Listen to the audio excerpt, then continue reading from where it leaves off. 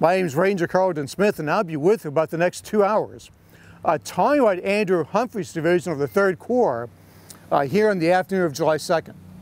And mostly we're going to be talking about Humphreys' withdrawal from this area. And what he himself had to admit was a trying withdrawal, and probably one he didn't want to make. What we're going to do is we're going to come up here towards the Sickles Wounding Monument to set everything up. We're talking about exactly who Andrew Humphreys was, where his division is going to be, and what the backside of his line looked like before he moved up.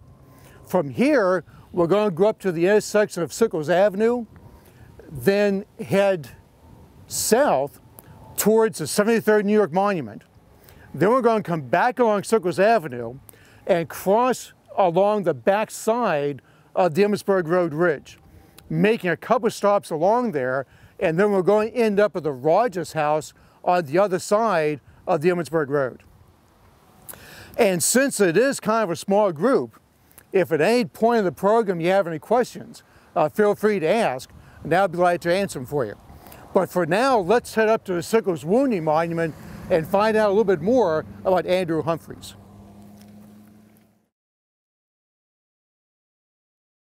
Andrew Atkins Humphrey was 53 years old at the time of the Battle of Gettysburg. Native Pennsylvanian, he graduated from West Point in the class of 1831 and was an engineer.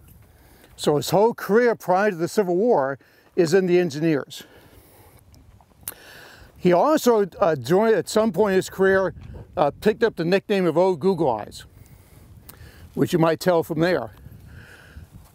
Also, in some ways, Humphreys reminds me of Captain Quigg, if anybody's familiar with the Caine Mutiny. And it's not in the sense that he's playing, thank you, he's playing with the ball bearings and trying to figure out who stole the strawberries. When Captain Quigg first meets the officers of the Caine, he tells them, you're probably wondering what type of officer I am. He says, anybody who knows me would tell you I'm a bookman. So long as everybody goes by the book, we're going to be okay. And I think that's what Humphreys is. He's a bookman. So long as you go by the book, everything's going to be fine. Humphrey's first field command of the Civil War is going to be commanding the 3rd Division of what's part of the 5th Corps. Now, I spoke too soon. We got a horse group coming up behind us. So we might have to move off a little bit. But he's commanding the 3rd Division of the 5th Corps. His division doesn't join the Corps, though, until the day after the Battle of Antietam. So he misses out on that. His division will fight at Fredericksburg in December of '62. Most of the regiments in Humphrey's division is made up of 9-month men, and that's it. And Humphreys apparently does not have a high opinion of them. And he also doesn't like that they're not following the book, following Army regulations. In fact, after the Battle of Fredericksburg, he ordered Colonel Jacob Frick of the 129th Pennsylvania to order his men to buy the Army dress uniform. Now, those things cost about $12, and a private got paid $13 a month. The unit's going to be dismissed in about May or June. And Frick says he's not going to order his men to buy a uniform coat. They might wear once, and that's it. So Humphreys is going to place Frick under arrest. He then ordered the Lieutenant Colonel, William Armstrong, to give the same order. And Armstrong refused to follow it. And Humphreys is going to place him under arrest as well. And I think at this point we need to move off the track just a little bit.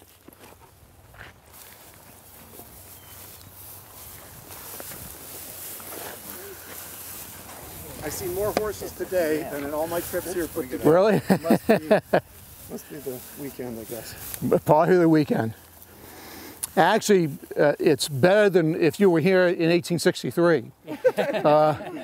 The two armies came to Gettysburg with something close to 70,000 horses. And one horse can consume up to 10 gallons of water a day. So 700,000 gallons of water a day just for the horses. And one horse can leave behind 10 pounds of manure a day. Oh, fun. So almost a ton and a half of manure by the time the armies leave here. and we'll let them get past us.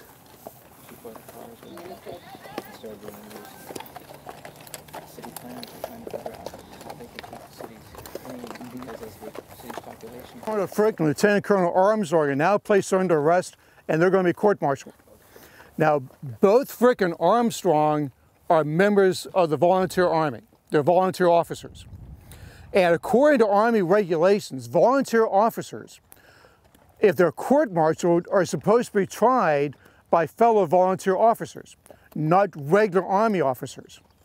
But the War Department had a policy that regular Army officers could take a leave of absence to accept commissions in the Volunteer Army.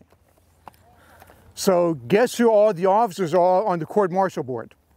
They're regular Army officers sitting in their guise as volunteer officers. That's how they got around it. Frick and Armstrong are going to be convicted, but Governor Karlton got the sentences modified.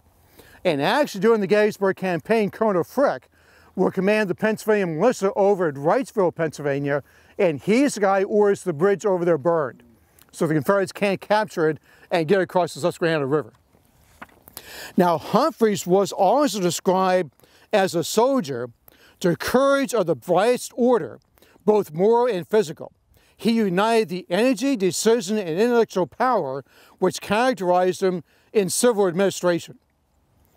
And the Assistant Secretary of War, though, did say that Humphreys and Sherman were men of distinguished and brilliant profanity. So there's two sides of this guy. The 3rd Division of the 5th Corps is going to be discontinued after the Battle of Chancellorsville, because all those 9-month guys now are going home.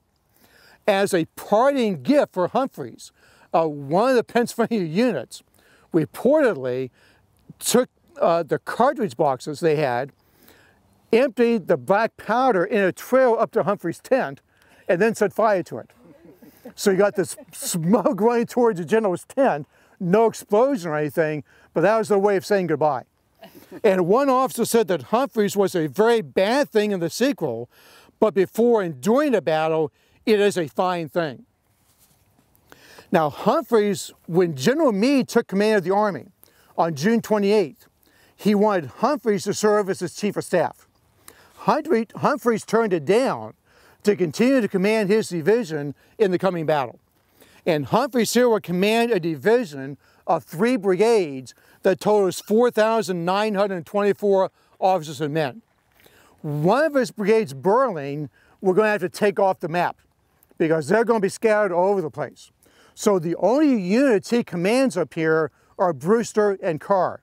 So between those 2 brigades, he has 3,555 officers and men backed up by 2 batteries of artillery. And Humphreys did not have an easy time getting here. On July 1st, he's posted down in Emmitsburg, Maryland, on the west side of town. And he receives orders to move to Gettysburg. Since he's on the west side of town, Humphreys doesn't move through town to get up on the Emmitsburg Pike. He decides to take a back road.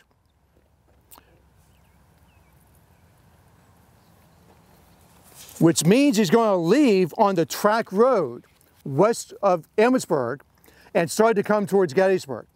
He crosses a stream on a covered bridge. And once he gets across that, he takes out the map he has. Now it's already after sunset. And through the light of a candle, he looks at this map and he tells Lieutenant Colonel Hayden, a staff officer from the 3rd Corps, that if they move to the right a little bit, they're going to connect with the Emmitsburg Road in the area of the Peach Orchard, and they'll be with the rest of the Army. Lieutenant Colonel Hayden, who's supposed to direct the column, says, no, that's not where you're supposed to go. I know where you're supposed to go, so listen to me. And eventually, Humphreys does. They now get on the Gettysburg Campground Road and end up on the Fairfield Road heading towards town. Now, by that time, even Colonel Hayden is beginning to question where they're going. So Humphrey stops the column, and he's going to ride up with a private from the 6th U.S. Cavalry, one of his messengers, and they go up to the Black Horse Tavern. And the owner tells them that on the ridge behind them, on Bream's Hill, there are Confederate troops. So Humphreys goes back to the head of the column and he's going to order them to do an about face. And they're supposed to do all this as quietly as possible. Well, of course, not everybody gets the word. And at least one bugler sounded his bugle to turn everybody around. Apparently nobody else heard it though, at least not the Confederates. So Humphreys will bring his 2 brigades into this area late on July 1st, very early morning of July 2nd. And he's going to go into position in the fields right behind us. His 3rd Brigade under Burling will leave Emmitsburg on the morning of July 2nd and arrive in this area about noon. So they're getting in very late. You also have to remember that the 3rd Corps is under the command of Major General Dan Sickles. And Dan Sickles himself is the only Corps commander in the Army of the Potomac who is not a West Point graduate. Sickles was actually a professional lawyer and a professional politician more than anything else. At the beginning of the war, though, he raised 5 regiments of New York troops, and as a reward for that, President Lincoln made him a brigadier general, and then later on promoted him to major general. So Sickles is actually one of the ranking generals on the field. Technically, he even outranks General Meade, the Army commander. The only regular officer in the 3rd Corps is going to be Andrew Humphreys, who has any authority. But there's no evidence that Sickles ever conferred with Humphreys as to what he thought. And so General Sickles believes he knows better than all these West Point trained generals. Now, General Meade orders Sickles to place the 3rd Corps on Cemetery Ridge right behind us, where you see the cars going. His right is to connect with the 2nd Corps over near the Pennsylvania Monument, and his left flank is to rest on Little Round Top behind us. There's no evidence, though, that Sickles ever had any troops on Little Round Top, and there's no evidence Sickles himself was on Little Round Top. Instead, Sickles becomes concerned with the Emmitsburg Road Ridge out here to the west of us. And that ridge line is higher than the ground he occupies back there. So Sickles is afraid the Confederates will occupy this high ground, plant artillery up there, and then show his line. That's what he's worried about. But over at the Peach Orchard, to the southwest of us, is John Buford's cavalry division, 2 brigades. They're the ones who opened the fight on July 1st. They're now guarding the left flank of the Union line. And in front of them, across the Emmitsburg Road, in the area of the Warfield House, the 63rd Pennsylvania has a strong skirmish line established, with the skirmish reserve in the road itself. So Sickles isn't that concerned at this point. But at 10:30 in the morning, John Buford receives orders to take his cavalry and withdraw to Tarrytown, Maryland. They're re-equipped and reorganized. Buford himself hasn't requested this. This is a request made to General Meade by the Chief of Cavalry, General Pleasanton. And Meade told Pleasanton you can let Buford do that, provided you replace Buford with more cavalry. And Pleasanton doesn't do that. So about 11:30 in the morning, 11:30 in the morning, Sickles now sees his cavalry screen leaving his front and left flank. So he sends a patrol across the Emmitsburg Road into Pitts's Woods. And they encounter a Confederate division moving into position. So Sickles is now convinced the Confederates are heading for the ridge, plant artillery, and so his line. So he's going to order General Birney, commanding the 1st Division, to move out, occupy part of the Emmitsburg Road Ridge down to the Peach Orchard. But then there's a 500-yard gap in Sickles' line, from the Peach Orchard down to a place called the Stony Hill. From the Stony Hill, the line picks up and runs down to a place called Devil's Den. So Sickles' left flank, instead of resting on Little Round Top, is in front of it at Devil's Den. Meanwhile, Humphrey's division will be posted in the fields behind us, and they start moving up the ridgeline towards Gettysburg Road. The 1st Massachusetts, about 11 o'clock in the morning, is sent out to the Gettysburg Road, across the road, stacked on the skirmish line. They were under the command of Lieutenant Colonel Clark Baldwin. And Baldwin had a sore on his left ankle, and he was in the hospital. When he heard the campaign was going on, and he's constantly asking the doctors to release him so he can rejoin his regiment. And the doctors at first kept turning him down. But apparently Colonel Baldwin's pretty persistent. And the doctors finally released him from the hospital so Baldwin can rejoin his regiment on the field, still with a sore ankle. So he's not going to let that slow him down at all. About midday, 1 o'clock in the afternoon, Humphrey struck to occupy the western slope of the Gettysburg Road. Carr is going to be in front of us with the 72nd New York on his left near what's now United States Avenue. Brewster is going to be 200 yards in the rear, and Burlington 200 yards in the rear of that, which places them down pretty much where this thicket is today. Burlington, though, now is going to receive orders to support Birney's line.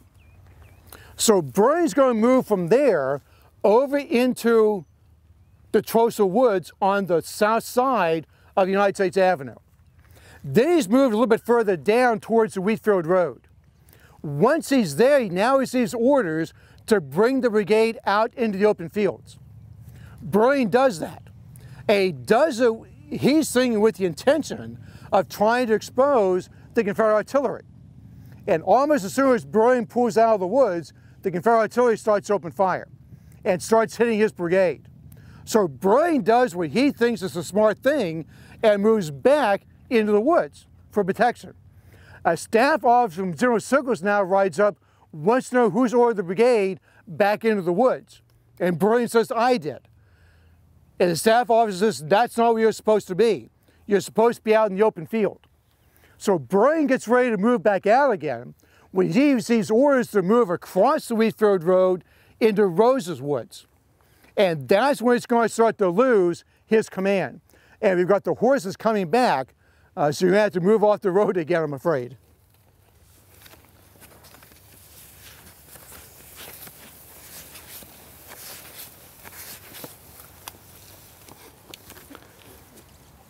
While Burlington is in Rose's Woods, he gets an order to send 2 regiments to help Graham at the Peach Orchard.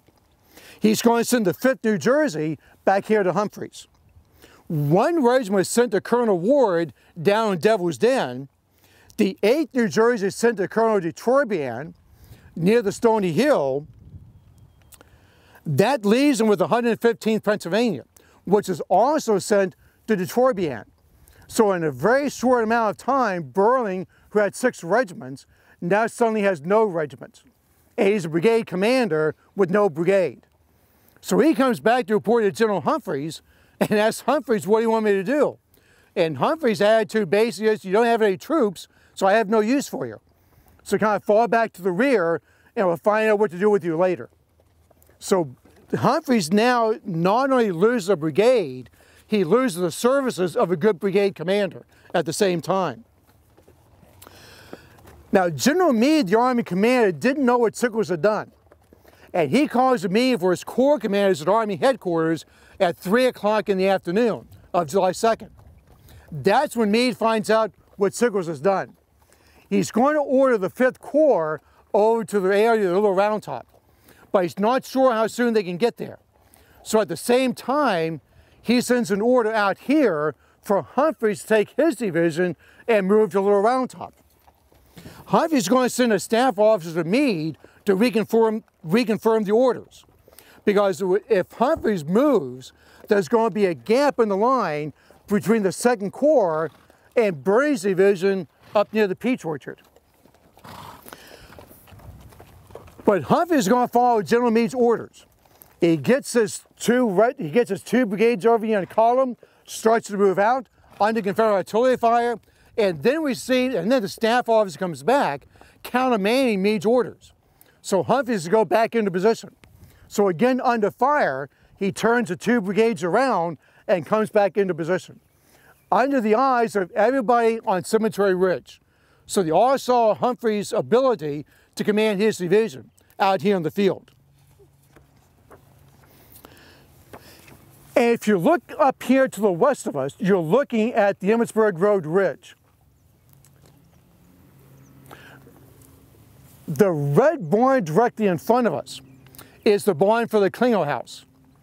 And that sits on the Emmitsburg Road. To the right and left of that is going to be Humphrey's line. That's his main line, Colonel Carr's brigade. It's going to be up there. His right flank is going to rest about 300 yards south of the Katori barn. And if you look to the north of us, that big red barn is the Katori farm. So Humphrey's line will be 300 yards short of that along the Emmitsburg Road. And actually looking directly north, those two white buildings you can see in the distance, that's the Bryan farm, which sits at the northern end of Cemetery Ridge.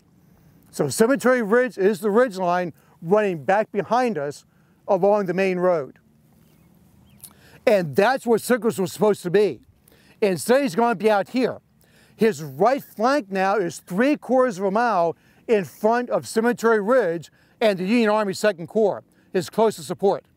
We talked about this 300-yard gap at the Peach Orchard, and his left flank, resting on Devil's Den, is, in military terms, in the air. It's not anchored on anything. Devil's Den is a very impressive rock formation, but that's all it is. The den itself is of no military value whatsoever. It's completely indefensible in many ways. So both ends of Sickles' line are in the air at this point. Now, part of Sickles' reasoning for moving out here, as he's going to state, is he didn't have enough men to man the Cemetery Ridge line he was assigned. The problem is, by moving out here, his line is twice as long. But being a good lawyer, he never explained how, if he didn't have enough men to man that line, how he was going to man the forward line. That's one question he never really answered to anybody's satisfaction. But we're back here at what amounts to Sickles' headquarters during most of the battle. At one point in the battle, Sickles is going to get hit in the leg by shell fire, about where the monument is behind us. He's going to have to be taken off the field, and his left leg's going to be amputated at that point, which means Sickles will be the first high-ranking officer back to Washington, D.C. And he promptly tells everybody, including the president, his version of events. And as it turns out, his version of events is he moved out here because General Meade was getting ready to leave. There's no evidence of that, but that's what Sickles said. And even in the post-war years, he's going to keep that up.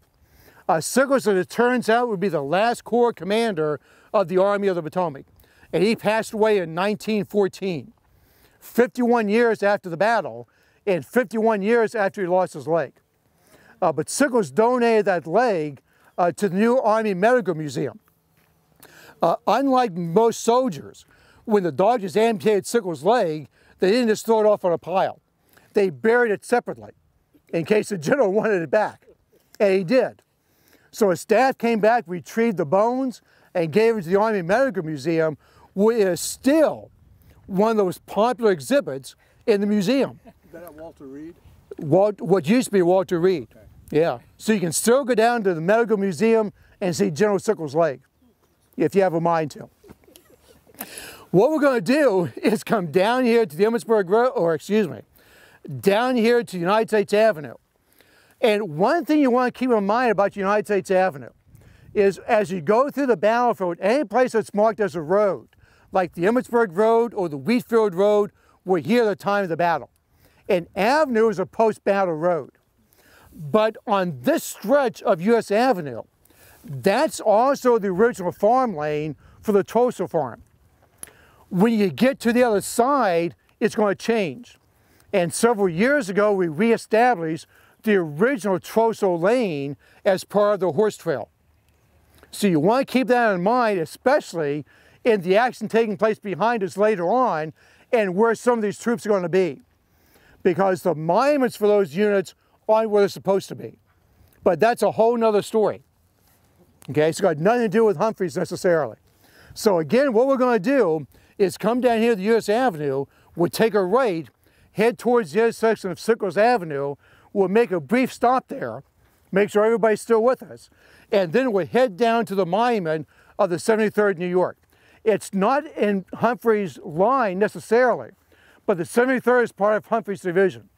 So we're going to see why Humphrey sent those guys over there and then come back to Humphrey's main line.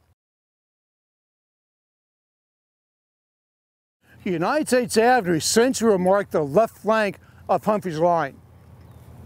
And at one point he had the 72nd New York from Bruce's brigade up here on his left, because Carr's brigade couldn't cover the whole line.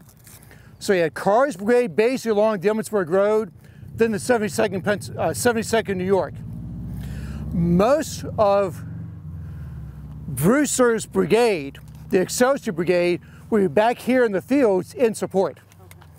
But Humphreys does get a request for a regiment to be sent over to help Birney at the Peach Orchard. And he's going to detach the 73rd New York. So I know some of you got nice and comfortable on your seats. We're going to move. Well, we're going to move. That's why we bring this There you go. So we're going to be moving down Sickles Avenue, and there is a mowed path that would take us up to the 73rd New York. Once there, we get a better view of the Peach Orchard, what's going on over there, and how that's going to start to affect Humphrey's line at this end.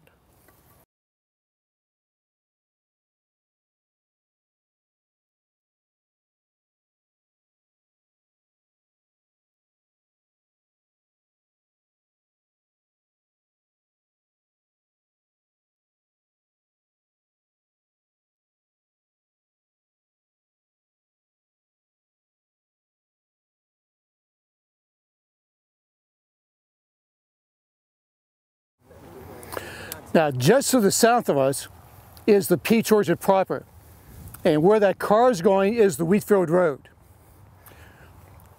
So Birney will have some of his division along this stretch of the Gettysburg Road through the Peach Orchard, but then it stops at the south end of the Peach Orchard. There's a 500-yard gap, and then it picks up at the Stony Hill and runs down to Devil's Den. Sickles apparently was hoping to cover that gap with a strong skirmish line backed up by artillery along the Wheatfield Road itself.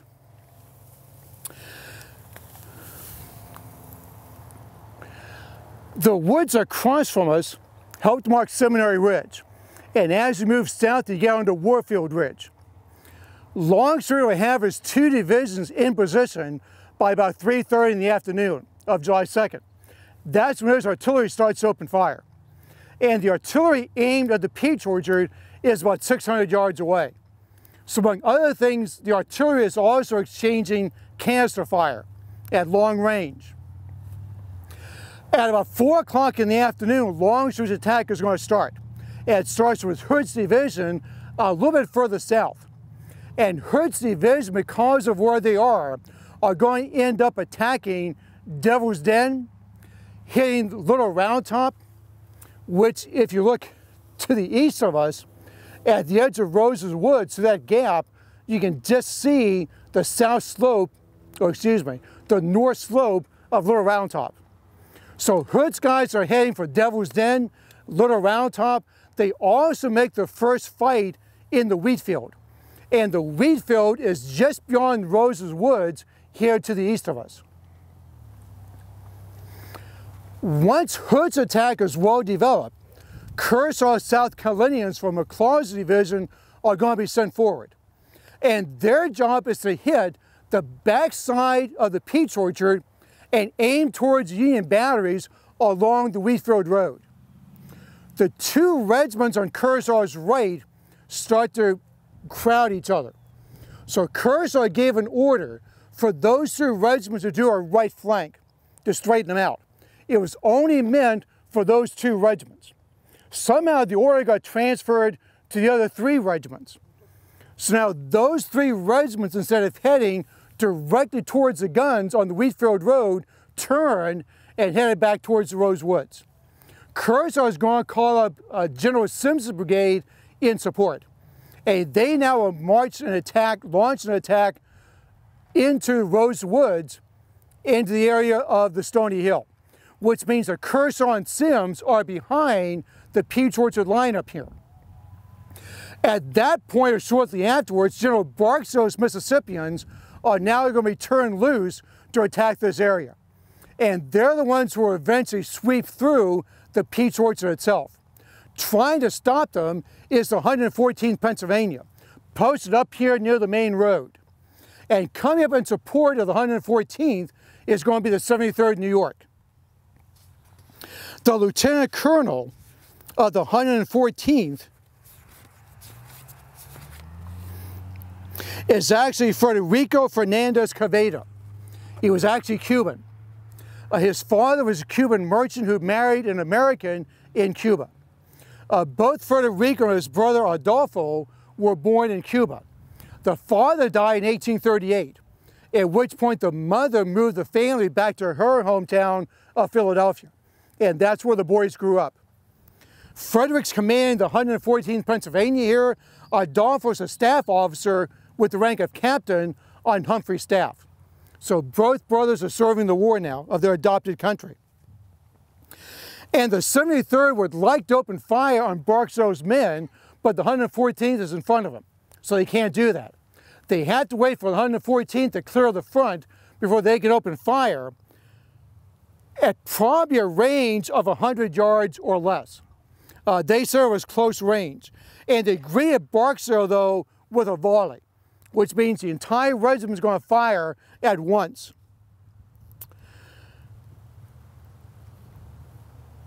The two color bearers, though, for the 73rd are going to be shot and go down. And Major Michael Burns was riding behind the line, making sure his men are being steady in the fire. But now they receive an order to rejoin Humphreys on the main line. So Barksdale's move has cleared the Peach Orchard area. Union troops there are falling back. Union troops on Birney's line are also starting to fall back at this point. When the 73rd clears the area, 3 of Barksdale's 4 regiments are going to turn and head towards the flank of Humphrey's line. The 21st Mississippi is going to head more in the direction of the Tulsa Farm and would take on the 9th Mass Battery. And then they'll move from there to try to capture a 2nd battery along the way. But the other 3 regiments of Barksdale's brigade are now heading towards the flank of Humphrey's division. So Brewster's brigade now is going to be turned to face that new threat, with Carr's brigade still facing west along the Emmitsburg Road. Before we leave here, does anybody have any questions about the terrain, what I've said, or about where troops might be or where they're heading for? No? Everything's clear as mud, right? Okay. Remember, Hood's division is heading towards the Round Tops and Devil's Den and made the first incursions into the wheat field. Kershaw and Sims are going to be moving towards the wheat field. Barksdale's men are heading in this general direction. And then Walker's brigade of McLaw's division, his last brigade, will move into the area of the wheat field, move into the area of the Peach Orchard, head straight down the Wheatfield Road, helping to clear the wheat field and moving towards the base of Little Round Top. So Confederate troops here are pushing west, they're pushing east towards the Union line, and once the Peach Orchard is cleared, Confederate artillery will start to set up over there and open fire. The Confederate artillery, though, thought this was the main line, and all they had to do was a mopping up operation. But they realized once they got to the Peach Orchard and looked behind them along Cemetery Ridge that this was not the main line. The main line was still behind them. And he said there were still lots of troops and a lot more fighting yet to do. So to them it would have looked like a defense in depth. It would have looked like a defense in depth. Sickles out here and the main line in the rear. Yeah, Sickles at one time claimed that he was forming a breakwater out here. But somebody pointed out a breakwater is designed to defend something behind it. Yes. And when Sickles moved out, there was nothing behind him to defend. So again, that analogy is kind of out. Were you going to talk about the flank markers here? The thing with Batchelder? Later on. Later on, okay. Right. Yeah, there's a story with John Batchelder and one particular regiment, but it's not the 73rd. That's a little bit further down. Yes, sir. The Excelsior Brigade originally had 6 regiments back by the road. How many are going to end up? They're actually, how the brigade marker got there, we don't know. Because the only regiment from the Excelsior Brigade on this part of the field is the 73rd New York. The rest of the brigade is supporting Humphrey's line. But Sickles had moved forward in like 3 stages. I think Right. It was the most advanced stage when they still had skirmishers out front before the fighting. Right. But Brewster is part of Humphrey's division. So it's Carr's brigade and then Brewster in support. Yeah. So yeah, why? So it's one of those questions, why the Excelsior Brigade is there, I don't know. Okay, so they were never really there. I've always wondered Right. about that. If they were there, they put up a real lousy defense, but their main fight's over there. Is over there. Right, the only regiment from the Excelsior Brigade is the 73rd. Up here. Right. Okay, thank you. Well, anything else? All right, what we're going to do is follow this path back down.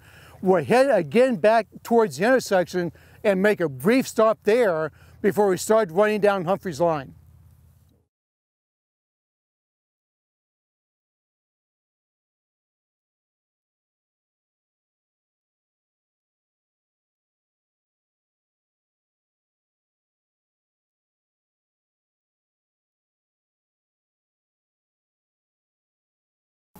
I wanted to stop here, talk about one regiment, even though it's not part of Humphrey's line, and that's 105th Pennsylvania, which is stationed up here right by the Gettysburg Road, and the monument's sort of behind the tree we're looking at right now.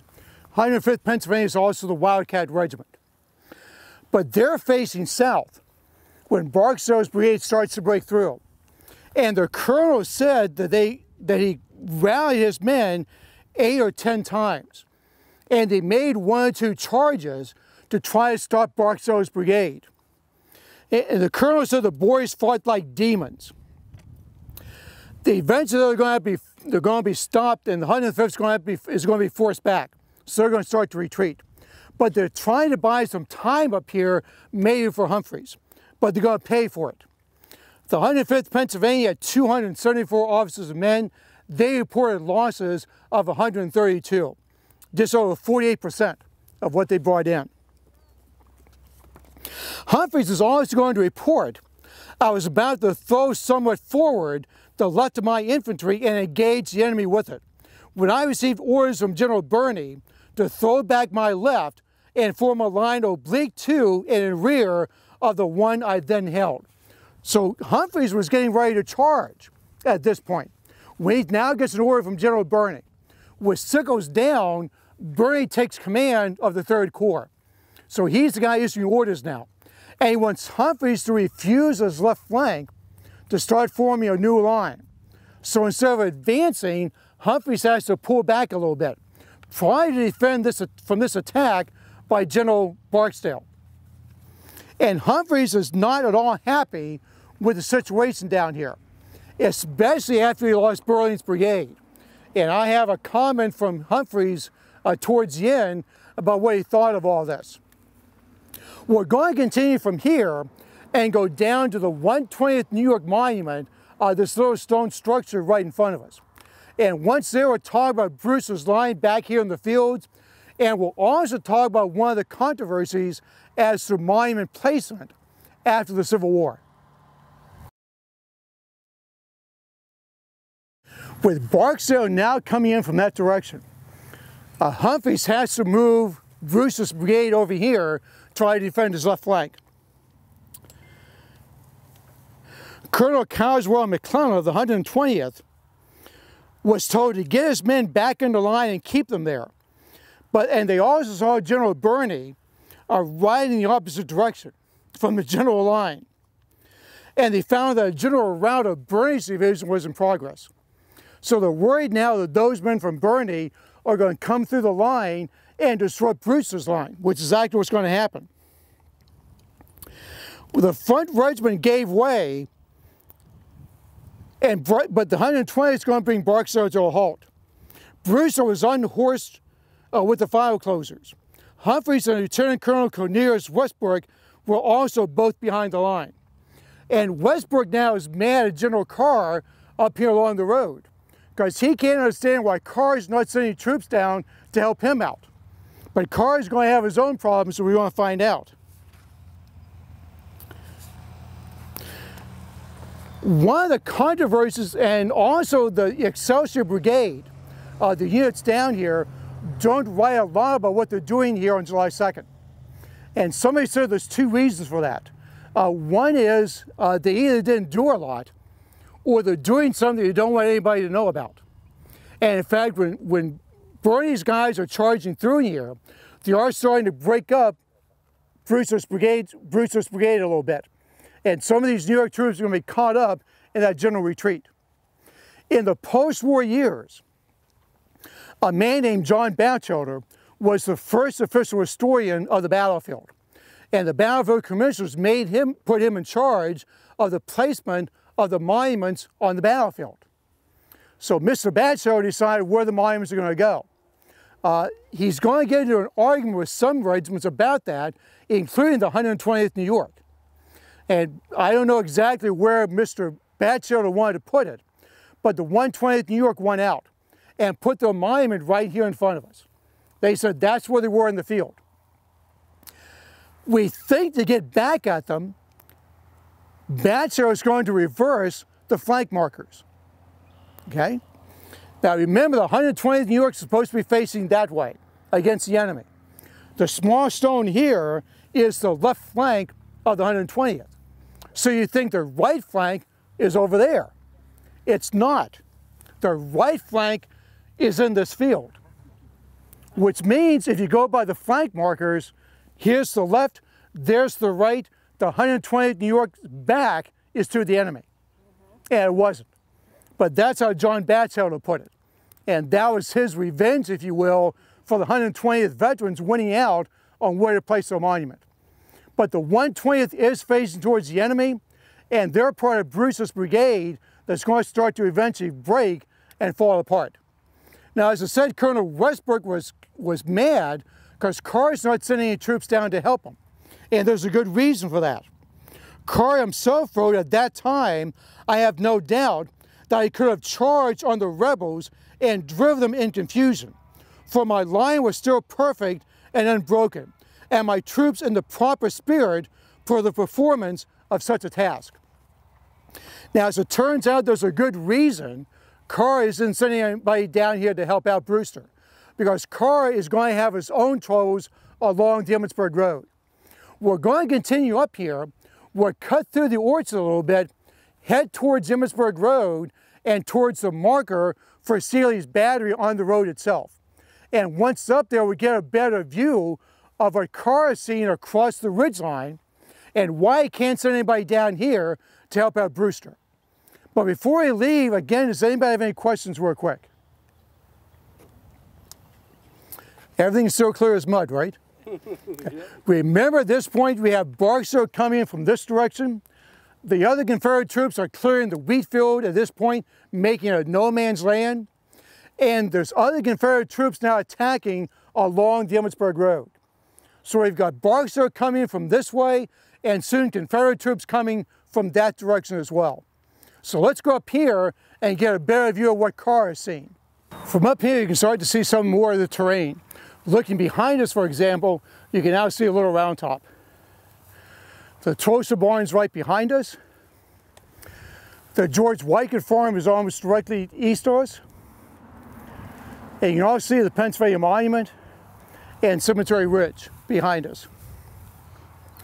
In front of us, what Colonel Carr is going to see is Wilcox's Brigade of Alabamans, now coming directly towards him. The 11th New Jersey, posted south of Seeley's battery, is going to be turned to face Barksdale. The color guard is going to be posted roughly 20 yards in front of the regiment for inspiration. But as the fighting heats up, the 11th New Jersey has to retreat. When they retreated, though, somebody forgot the color guard, so they're still out there. They finally sent somebody back, and they found the color guard still at the post, waiting for everybody else. So they managed to get the color guard off the field.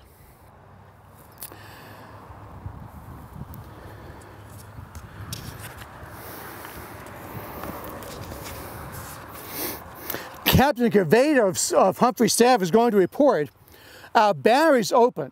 Our troops rose to their feet. The crash of artillery and the tearing rattle of our musketry was staggering, and added to the noise on our side, the advancing roar and cheer of the enemy's masses coming on like devils incarnate. So remember, you got Barksdale coming in from that direction, and Warcock's brigade now coming in from that direction. That's why Carr can't send anybody down to help Brewster. He's got his own problems up here. Now, Colonel Cavada, or Lieutenant Colonel Cavada of the 114th Pennsylvania, is going to be wounded and captured. In the post-war years, both brothers served as U.S. consuls in Cuba. And in 1868, they're going to join the Cuban War for Independence, what was called the 10 Years' War. Federico was made commander of all the Cuban forces. He's going to be captured and executed in July of 1871. Freyo is going to be killed in action in December of 1871. So both brothers, after serving the Civil War, go back to their native country and fight for independence there, and will be killed in trying to do that. Humphreys himself is up here with Steely's battery, trying to direct the battery itself. And so he walked among the guns giving directions and elevations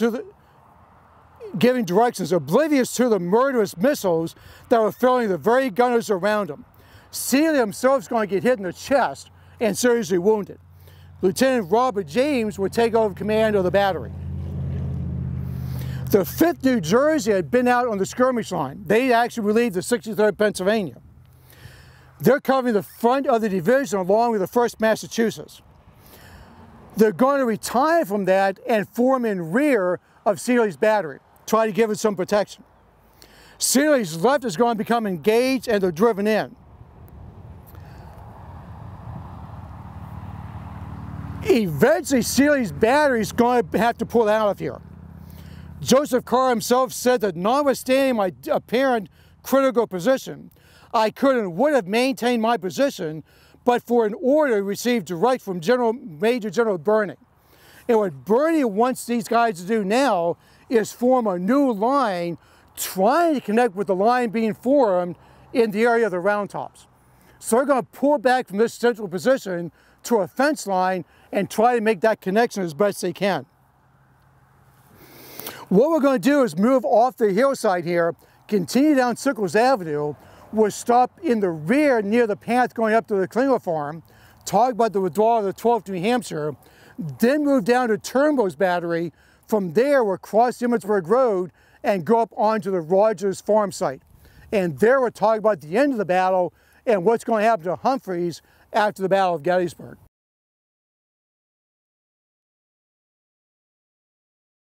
At this point, Steely's battery is going to be forced to withdraw as well. And they're trying to get out of here the best way they can. Steely's battery is one of those that's going to try to retreat by prolong. Every gun has an 8-foot rope attached to it. And you can take one end of that rope, put it on the trail of the gun, and attach the other end to the hook on the limber.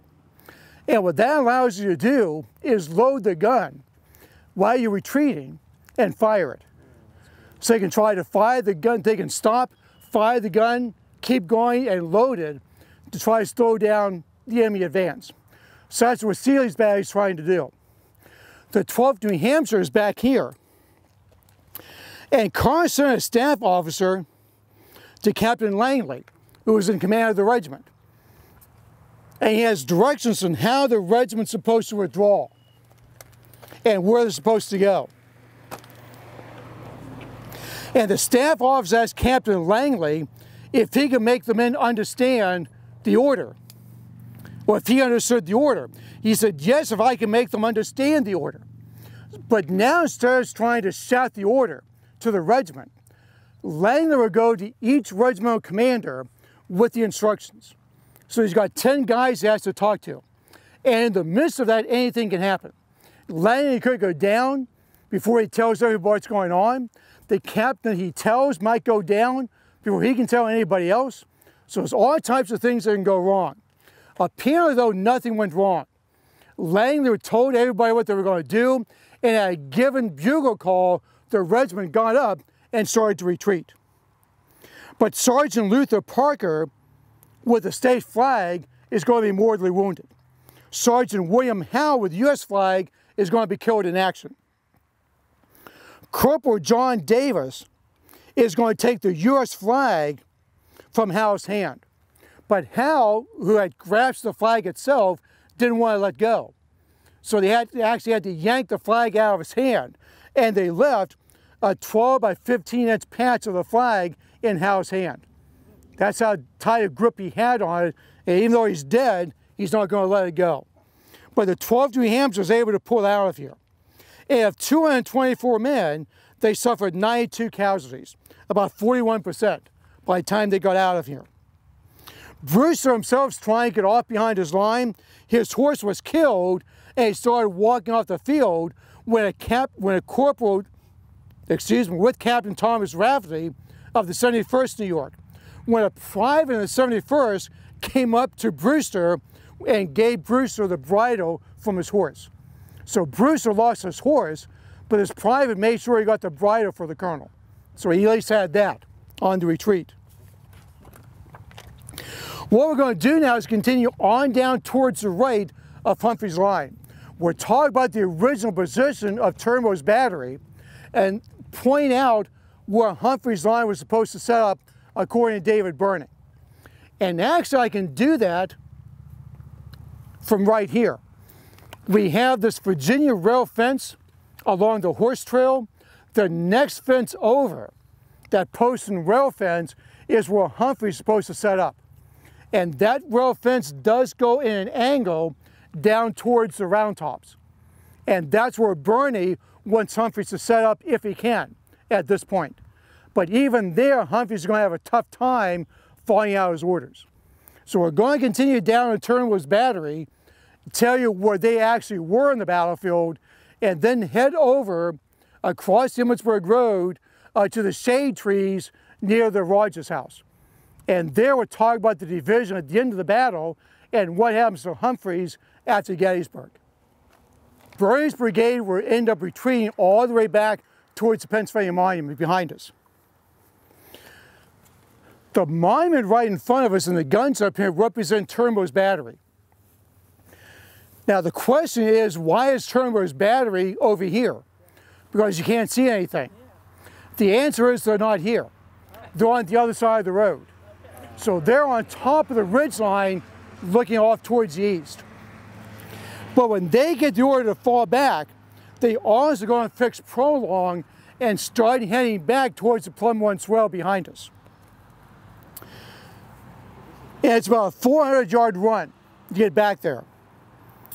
They have to leave 4 pieces on the field and 2 caissons, so you can't get them off. But they also retreat, as I said, retreating by Prolong, try to slow down the advance as best they can. Turnbow will also see action the next day, July 3rd. His guns are going to be posted further north on Cemetery Ridge near the statue of General Meade. So if you go up by General Meade, you'll see a monument similar to this one to Turnbow's battery on July 3rd.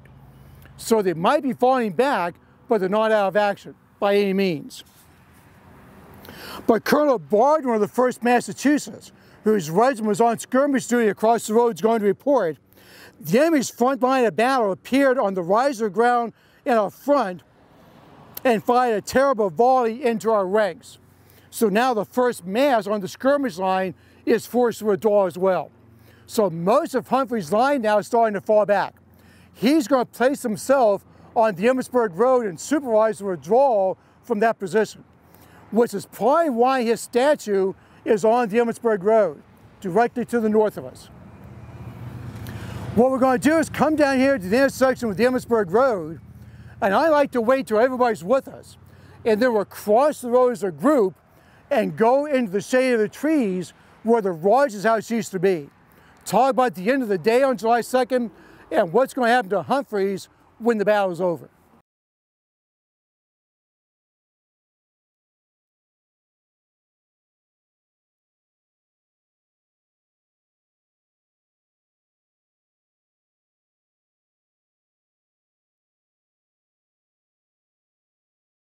And this is the hardest part to talk on the whole walk. But Humphreys, as I mentioned, is going to be on the Emmitsburg Road supervising cars withdrawal, which is why his monument is just across the road from us. Carr himself, or Humphreys, reported that his horse was hit 7 times by shot and shell. Private James Diamond of the 6th U.S. Cavalry, Humphreys' orderly, the guy who went with him out to the Black Horse Tavern the night before, is going to come up, and even though he's been wounded, give his horse to the general. So Humphreys will have that horse. After that, Private Diamond kind of disappears. We don't know what happened to him. We presume he was killed out here, but since he was on Humphrey's staff, he wasn't on the muster roll for the 6th U.S. Cavalry. And because he was with the 6th U.S. Cavalry temporarily with Humphrey's staff, the staff didn't keep track of him either. So Diamond's one of those guys that kind of fell between the tracks. And we don't know exactly what happened to him. We believe he was killed and buried in the National Cemetery under an unknown grave. But Humphreys himself does want to know what happened to Private Diamond. And he actually wrote to the Surgeon General for any information he had on the whereabouts and what happened to Private Diamond. And Humphreys himself never found out. Again, we don't know exactly what happened to him. But Humphreys is leading his brigade out, is leading his division out here. And he himself reported that 20 times did I bring my men to a halt and face about. Myself and Harry, his son, and others of my staff forcing them into it. So the units just aren't falling back. Humphreys is having them stop, turn around, and fire on their pursuers, try to slow down the Confederate advance. Remember, you had Barksdale coming in, Wilcox coming across the field, and Lang's brigade of Floridans coming across the field as well. Now, those 3 brigades, Barksdale, Wilcox, and Lang, number about 4,000 men. Humphreys, with just Brewster and Carr, number 3,500. So he's not being overwhelmed by numbers, but it's the position that has him tied up now. Barksdale coming in, hitting the flank, at the same time Wilcox coming in to hit the front. Plus he has these orders from Birney to fall back and try to form a new line. But it's not going to be enough. Eventually Humphrey's division falls back behind the Pennsylvania Monument and will start to reform.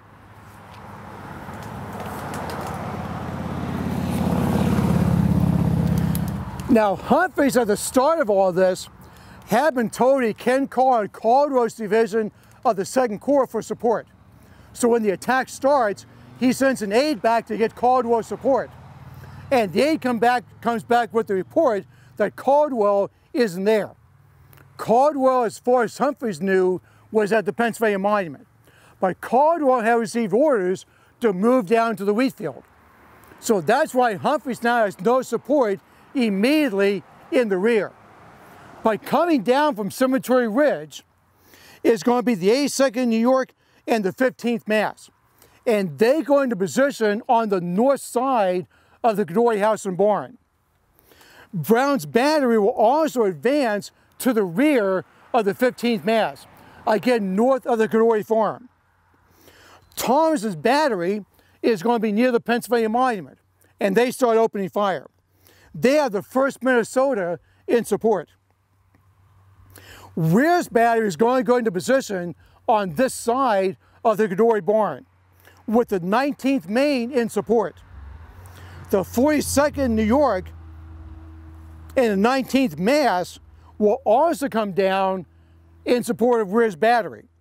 And they're actually going to mount a charge, try to drive back the Confederates, before they turn around and start to head back. But all of this is going to help clear the front of Humphrey's line. And once Humphrey falls back, those 2 regiments fire a volley to try to stop the Confederate advance.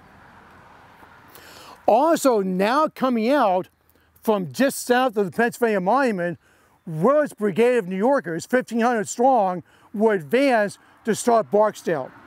The 1st Minnesota advances to stop Wilcox's brigade. And the 13th Vermont is going to claim to advance all the way out the Gettysburg Road to where we are. And some of Carr's regiments are going to rally and also advance back out here to the Gettysburg Road. Humphreys, though, is going to reform this division on the crest just south of the Pennsylvania Monument. He's going to send out pickets and get ready for more battle. Humphreys is going to write to his wife, "Had my division been left intact, I should have driven the enemy back, but the ruinous habit, it doesn't deserve the name of system, of putting troops into position and then drawing off its reserves and second line to help others who have not similarly dispossessed would need no such help is disgusting." In other words, what Humphreys is saying is if he had the use of Burling's brigade, he not only would have stopped the Confederate advance, he probably could have advanced himself and really driven it back. But he doesn't have it. It was siphoned off to help support other parts of the line that had no reserves.